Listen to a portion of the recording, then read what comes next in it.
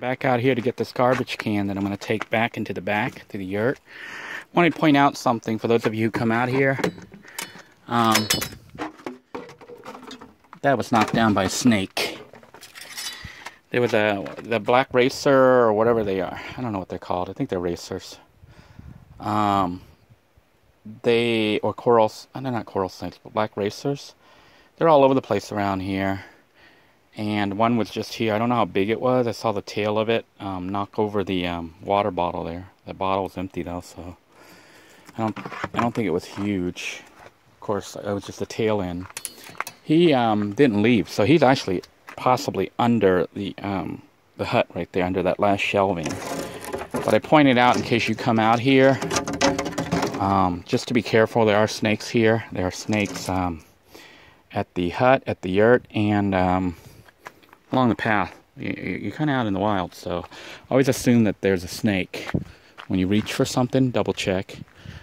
I think I'm going to take the inverter and maybe I'll leave it here for now. Or maybe I'll take the inverter back there.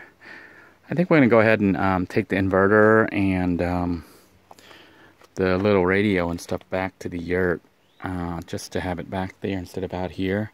The reason is somebody pulling into the camp here will have their vehicle and has electrical, whereas the yurt's kind of remote. So what we're going to do is take our electrical system back there and set up for a battery powered system that somebody can bring in a battery pack and run everything. Here then is how we're leaving the yurt for today. I have brought the clock radio. It's going to need power, 120 volts. I did bring in the inverter right here. So if you bring in a battery pack with a cigarette lighter plug, you can have electricity and you can run all these appliances that we're going to have back here, depending on how powerful the appliances are. I wouldn't use anything too big. We do have the garbage can here.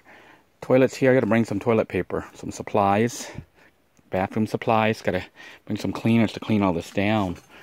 But the yurt is almost open.